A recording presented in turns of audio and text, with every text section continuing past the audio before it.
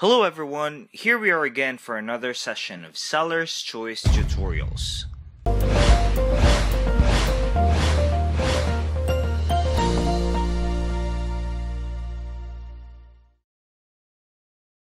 In this tutorial, we will learn how to add variants to your product on Shopify. Selling multiple variants can be hard on other websites, especially when they won't offer tools for sellers. What is great about Shopify is that it is built for selling online and the tools on their website are easy to use and navigate. You can either add variants in adding a product or add variant to an existing product. You can create up to 100 variants for a product. Each product can have up to 3 options. The options can be different from product to product. For example, one product can use size, color, and style, and another product can use weight, finish, and material. So let's get started. Don't forget to hit the subscribe button. What you need to do first is to access the Shopify admin. Log into your Shopify account at www.shopify.com. Click on the product section on the left side to access all the products that you have listed.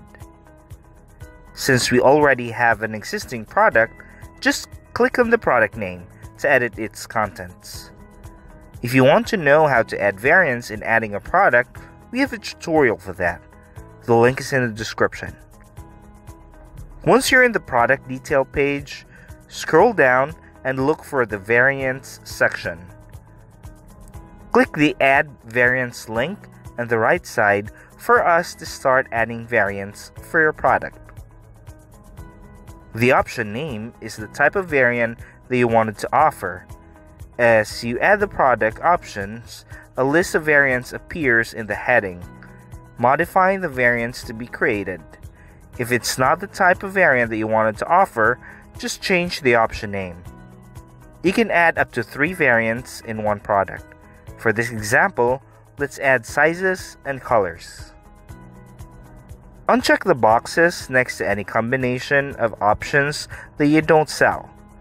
You can also add prices, SKUs, and barcodes for individual variants, or use the default based on the product details.